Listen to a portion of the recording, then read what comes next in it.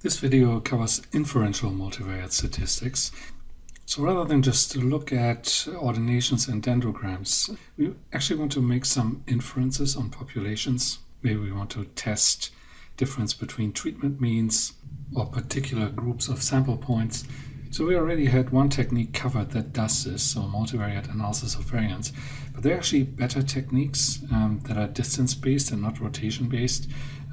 So I would recommend to always use these. They are really your only option for high dimensionality data. So if you have lots of variables, then these are the only ones that work. And these permutational multivariate analysis of variance approaches are also non-parametric, so you don't have to worry about assumptions of normality and homogeneity of variances. Now, before we do that, I do want to briefly cover principle of inferential statistics and what the p-value really means, because there tends to be confusion around the interpretation of these statistics. So let's also briefly check where we are in our toolbox. So we'll be covering the multiple response permutation procedure and the distance-based permutational MANOVA as a distance-based alternative to the multivariate analysis of variance that we did earlier. And inferential statistics are really restricted to this column and also this one here, so the constrained gradient analysis.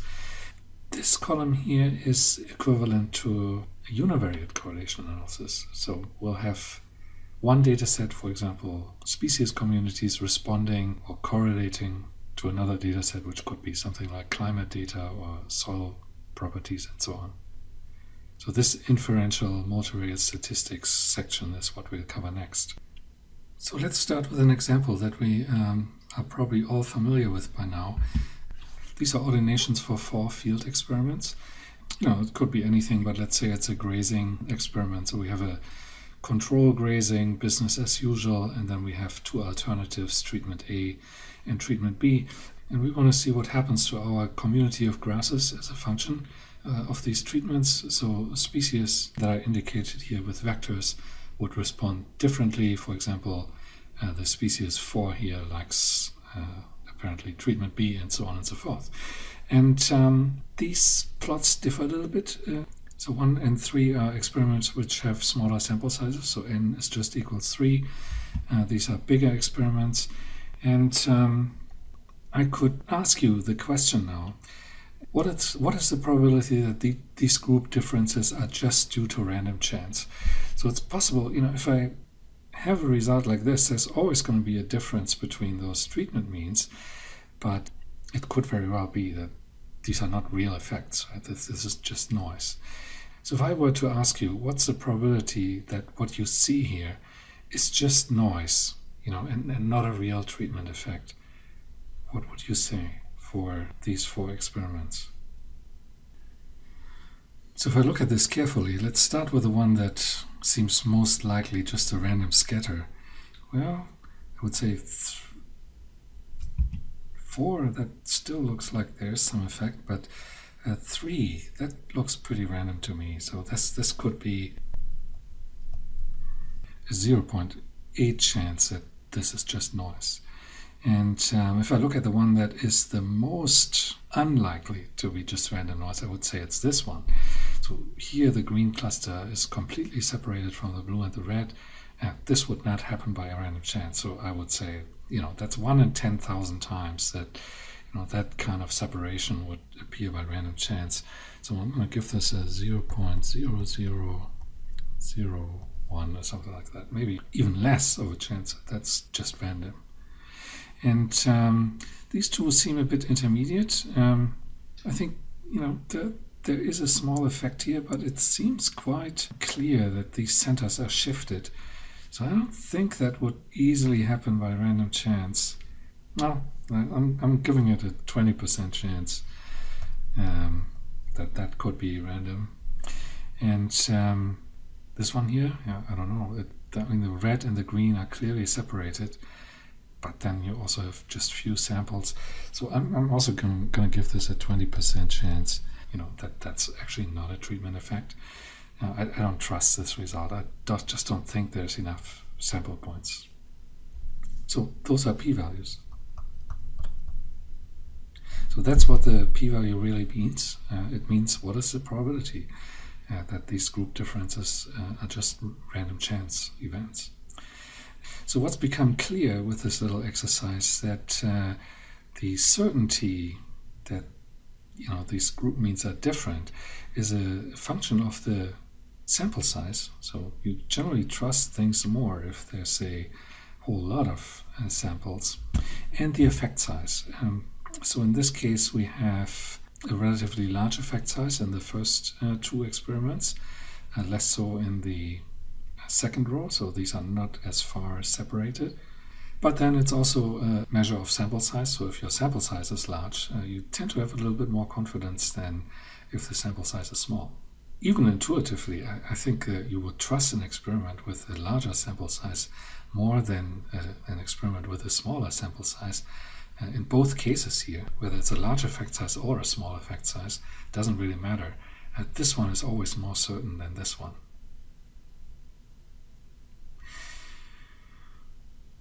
In this intuitive relationship of certainty, I can also actually quantify this as a signal-to-noise ratio. So how big is your signal between the means compared to the noise within my groups? And you can do this in a univariate situation, but works just as well in multivariate space. So I can ask how distant in my ordination are those group means? So what's a variance among those group means? And what's the variance within my groups? So a big value divided by a small value would inspire confidence. And if my signal and noise are about the same, or even the other way around, then you would say, well, I'm not quite certain whether that difference is real or whether it's just a random sampling artifact. And note that this is two of those experiments that have actually the same effect size, so the same between variance and also the same within variance, but this one has a bigger sample size. And we said that we're actually more confident in the one with the larger sample size. So the signal-to-noise ratio calculated that way from my data is not the whole story. So my signal-to-noise ratios, just based on the data, are in this particular case identical, but our confidence is not. So we are missing one more piece of information here.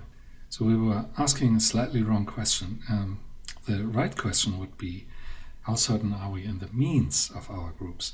So we don't really care what the distribution of the data is. We wonder how certain we are in terms of the means.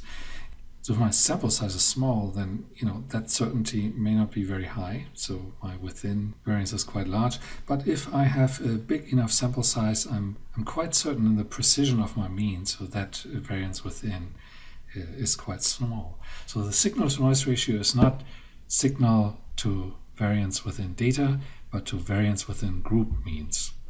And that poses actually a slight problem.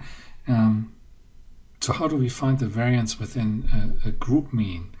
So I only have one, right? So I only have one mean for my data. So how can I infer how variable that is? And so there are a couple of options to deal with this. So the first one would be to repeat the study a couple of times. So if you were to repeat the study, you would get each time slightly different group means, and that would give you a sense of the variance. Now, that's of course very inconvenient. You don't necessarily want to repeat your study every time. So one British guy had a rather brilliant insight that you can estimate the variance of your group means from the variance of your data. And it's the variance of the data divided by n, by the sample size. So that's amazing that that works, but it really does. It only works for parametric and normally distributed data. But that formula here, so the variance of the data divided by n gives you the variance of the means.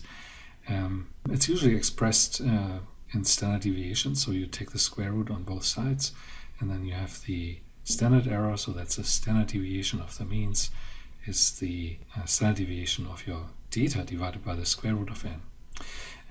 This is how multivariate analysis of variance does it, the variance within, or your noise term in an analysis of variance, and then your signal divided by the noise would be your F statistic. But you can also do it with brute force simulation. So this is what we're going to do with permutational MANOVA. And so what you do in this case is you actually simulate a repeat study over and over again. So we'll see in the next video how that actually works. Both work amazingly, equally well. So this does require a little bit more computer horsepower. So you couldn't have done that in the 1920s when this was invented. But now that we have computers, this is just as easy. You can simulate distribution of your means based on the distribution of your original data. So it turns out that even if your original data is not normally distributed, the distribution of the means is maybe slightly skewed, but it's almost normal. So both 2 and 3 work equally well, even for non-parametric data. So analysis of variance or multivariate analysis of variance is actually quite robust against the assumption of normality, because your assumption of normality is that your means are normally distributed, not your data. Okay, now that we have our signal-to-noise ratios, we're actually ready for statistical testing. And that's common to virtually all statistical techniques. It's almost always a signal-to-noise ratio, or sometimes it's signal subtracted by the noise. But generally this test statistic is always bigger if you have a larger signal between your groups. It's smaller when you have a lot of noise. So if your data is very variable, that leads to a smaller t-value or f-value or z-value or chi-square, whatever test statistic or whatever particular test you use. But they all work on the same principle. So your test statistic is then related to a p-value that you can calculate from that signal-to-noise ratio. So that test statistic tends to be influenced a little bit by your degrees of freedom.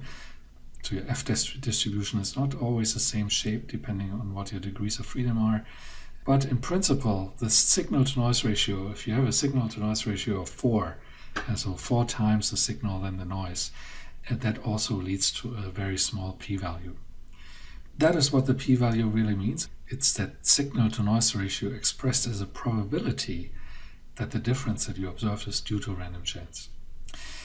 So that's an important concept because you always see some difference, right? So if you have a treatment A and treatment B, they will never be exactly the same. They will always be somewhat different. The question is, what's the probability that that difference is due to random chance? So if it's high, then you say it's non-significant. But if it's a very low probability, then you say they're statistically significantly different. And that's statistical significance. That does not mean that your research has value or that that statement has value. Because you still have that confusion with sample size and effect size. You don't know why that p-value is small. Is it because you have a big effect, which would be important, or is it because you have a big sample size? So in that case, a very small p-value may not mean anything particularly important from a practical standpoint if your effect size is very small. You were just able to detect it because you had a large sample size. So for impactful research, you need to disentangle effect size and sample size as reasons for your certainty, so as reasons for the p-value. And I'll give you an example in the lab on how you can do that. Now, if you do a multivariate analysis of variance, it's almost often useful to follow this up with univariate statistics, because the effect size can actually not very easily be disentangled from sample size if you have multiple variables with each having an individual effect. So you need some sort of summary statistics, and if we think about our grazing example, maybe what we're interested in is how well species diversity is maintained in the alternative grazing treatments. So I can calculate across all the species a single value that says species diversity for that particular plot under grazing regime A or B. And I've then converted my multivariate analysis into a univariate problem. So my dependent variable now becomes species diversity. So I can make more precise statements like this research showed that grazing treatment X maintains at least 80% of species diversity with 95% certainty. And that's not really possible in multivariate analysis of variance. So oftentimes you follow that up with a univariate analysis. So just some examples for other things you could do. This research showed that weed treatment A reduced invasive species by at least 70%. So in this case, my summary was just a subset of my species that I had a particular interest in. Or we may have a result that says, here we show that soil amendment X led to at least 30% more ground cover in a reclamation experiment with 95% certainty. So again, these are strong statements. That's definitely better than just saying, oh, there's a significant difference between soil amendment X and soil amendment Y. P equals 0.05. These are much more precise statements. So in many cases, you have to follow up your MANOVA with a univariate analysis where you summarize all your individual variables. So in this case, many species that you have in your reclamation plot, and you summarize it by total ground cover.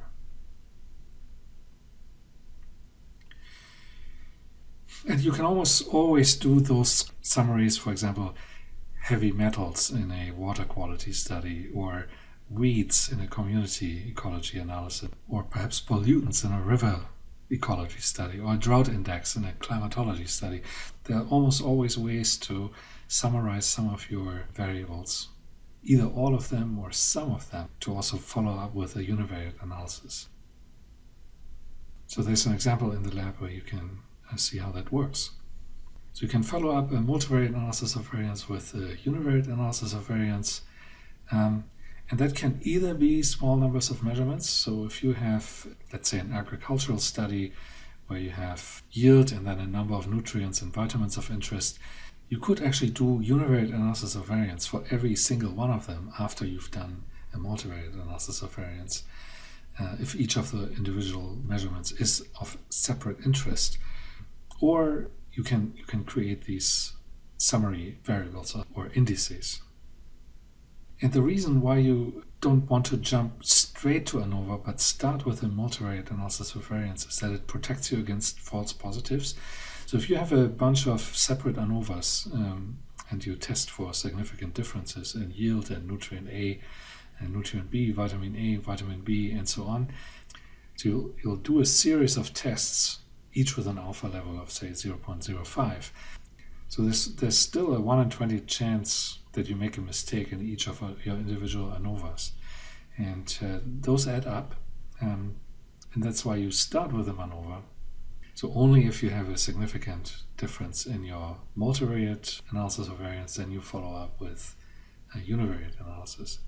And again, that's the same idea as with multiple inference and pairwise comparisons.